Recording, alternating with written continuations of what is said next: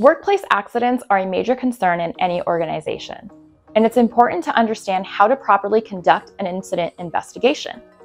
This is a systemic process used to determine the cause or causes of a workplace accident so that similar accidents can be avoided in the future and also help ensure compliance with state and federal workers' compensation laws. The first step is to gather all available information related to the incident. This might include photos, video footage, eyewitness testimony, reports from supervisors or other employees who were involved in the incident, and medical records related to the injury.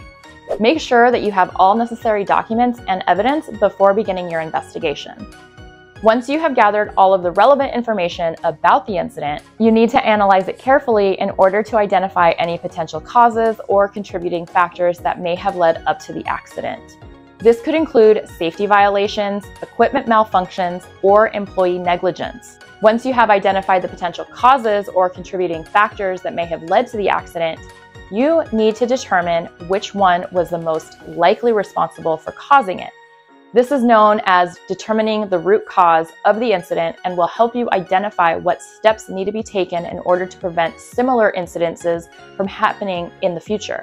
After you have determined the root cause of the accident, you should create a detailed report outlining your findings as well as any recommendations for preventing similar incidences from occurring again. Make sure this report includes all relevant details about what happened leading up to and during the accident, as well as any corrective actions that need to be taken by both management and employees in order for everyone involved with workplace safety to stay safe going forward. Conducting an incident investigation is critical when it comes to ensuring compliance with state and federal workers' compensation laws, as well as preventing similar workplace accidents from happening again.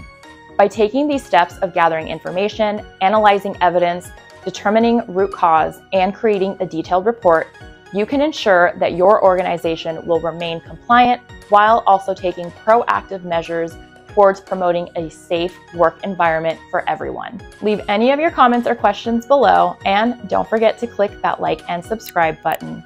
We'll see you soon.